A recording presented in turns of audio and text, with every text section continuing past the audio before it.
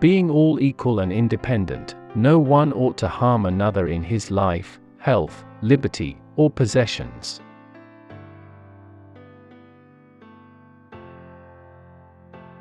Reading furnishes the mind only with materials of knowledge. It is thinking that makes what we read ours.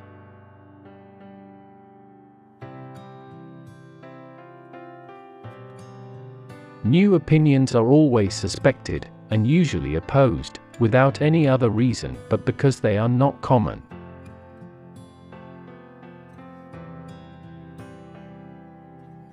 The only defense against the world is a thorough knowledge of it.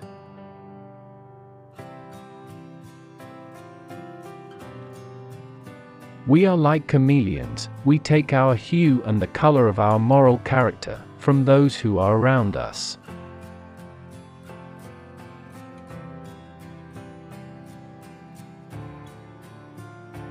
Parents wonder why the streams are bitter when they themselves poison the fountain.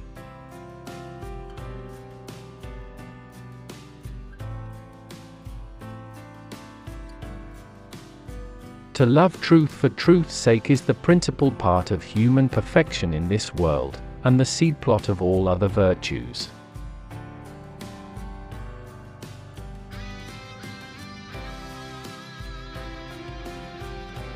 Education begins the gentleman, but reading, good company and reflection must finish him.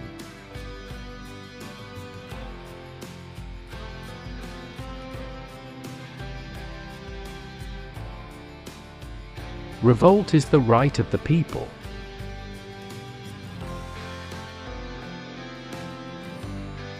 No man's knowledge here can go beyond his experience.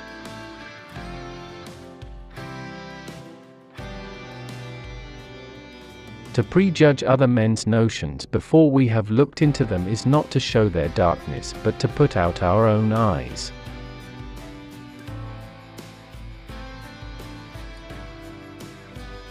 All wealth is the product of labor.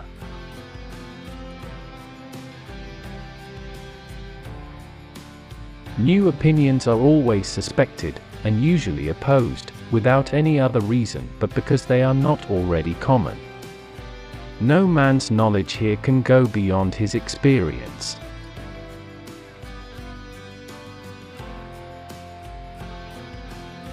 I have always thought the actions of men the best interpreters of their thoughts.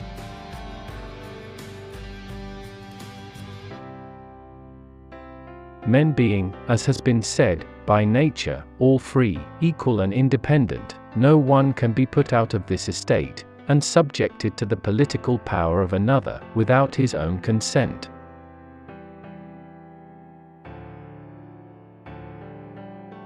But there is only one thing which gathers people into seditious commotion, and that is oppression.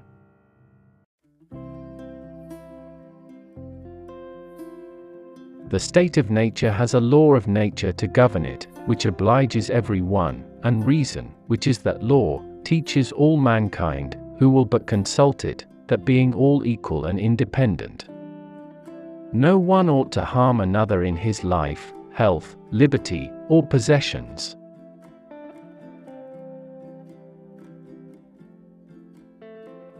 Our business here is not to know all things, but those which concern our conduct.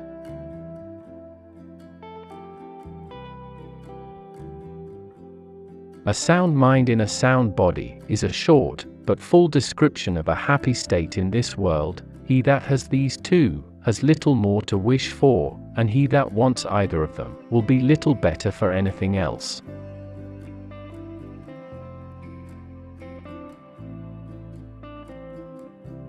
A man has perfect liberty over his conscience, thorough liberty of judgment. If the magistrate commands what has already been divinely commanded, then the citizen is obliged to obey, and such laws cannot be unjust, for they do not bind a man's conscience or his action.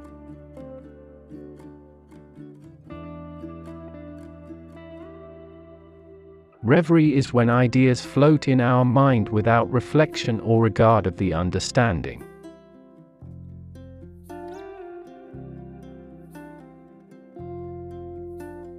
Few men think, yet all will have opinions. Hence men's opinions are superficial and confused.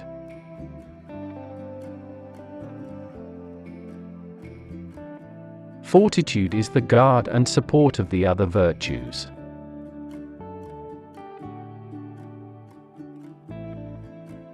There is frequently more to be learned from the unexpected questions of a child than the discourses of men.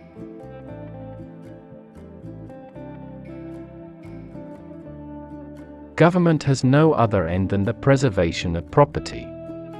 Tyranny is the exercise of power beyond right.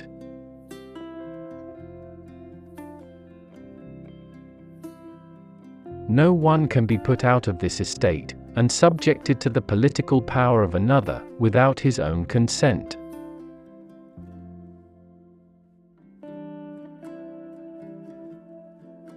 In transgressing the law of nature, the offender declares himself to live by another rule than that of reason and common equity.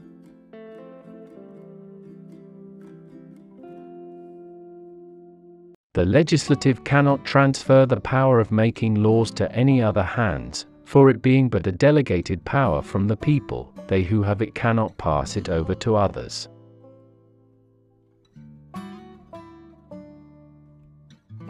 As if when men, quitting the state of nature, entered into society, they agreed that all of them but one should be under the restraint of laws, but that he should still retain all the liberty of the state of nature, increased with power.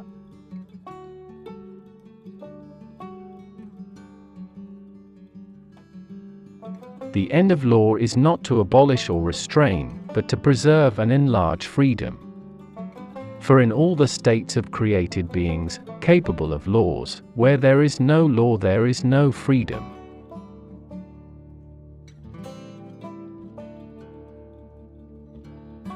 There are 1,000 ways to wealth, but only one way to heaven.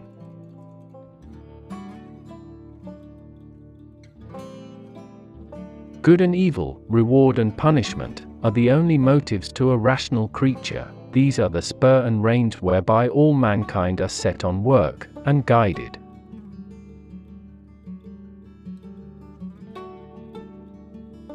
Try all things, hold fast that which is good.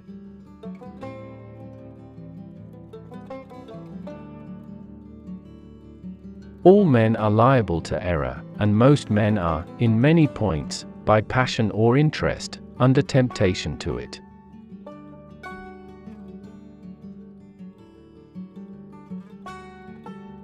It is one thing to show a man that he is in error, and another to put him in possession of the truth.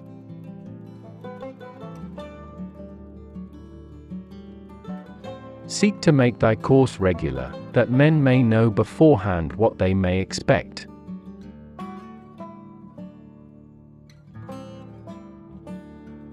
The state of nature has a law of nature to govern it, which obliges every one, and reason, which is that law, teaches all mankind, who will but consult it.